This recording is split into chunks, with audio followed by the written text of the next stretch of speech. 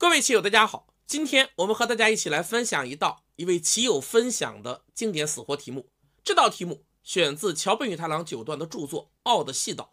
国内翻译出版的名字叫做《死活妙手179》。这本书由于在国内的印量稀少，现在二手书的价格已经非常高，确实书中的题目也非常的经典。这道题目是书中的第一题，黑先如何做活。现在我们来看整体上方黑棋这条大龙，在边上只能做出一只眼，二线6四8活，经典的死活。而在中央一带，黑棋是做不出第二只眼的，因此黑棋想要活棋只有一种方案，就是吃住最弱的三角形的3颗白子。而要吃住这3颗子，可以选择的点并不多，直接挤在此处没有任何作用。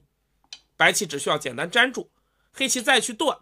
白棋接下来简明一打吃，就可以将黑棋吃住了。虽然黑棋可以滚包一圈，但上方已经是死棋，所以走这个不成立。当然有些棋友会想到，我能不能先挤一下，如果他来吃，我可以利用滚包接不归吃住白棋。但是此时先挤，白棋可以粘住，黑棋只剩下一招，就是在此断，但这样白棋可以将黑棋吃住，黑棋也没有什么手段。所以分析至此，本题的第一手呼之欲出，现在黑棋必须要先断上去，试探白棋的应手。对此，白棋的应对大致有以下几种：一是在下方一带扳，意图缓解自身气紧的问题，并在这一带切断黑棋。但是黑棋有简明应对，就是在此一冲。这样我们看到，白棋接下来如果吃，黑棋从上方打已然是接不归，而挡在此处，黑棋打吃还是接不归，这一带吃也是大同小异。至于上方一带团的下法，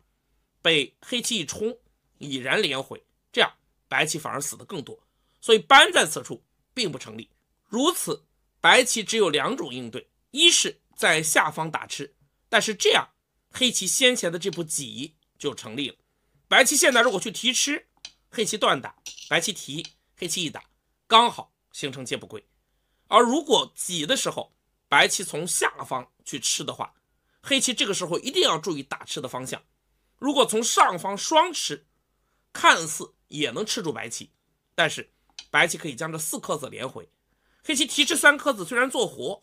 但外围黑棋气被紧住，这5颗子反而变薄，这不是最佳下法。此时正确的下法应该从下方冲吃，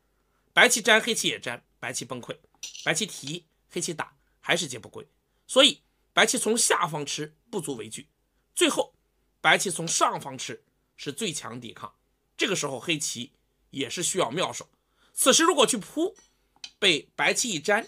黑棋这颗子是逃不出来的，这样白棋还是将黑棋全部杀掉了。而这一带现在去顶这些，一旦被吃，这个粘和上方的粘是键合的，黑棋还是拿不住白棋。所以此时黑棋又有一步冷静的妙手，就是在上方单挤。这手棋再次击中了白棋气紧的弱点，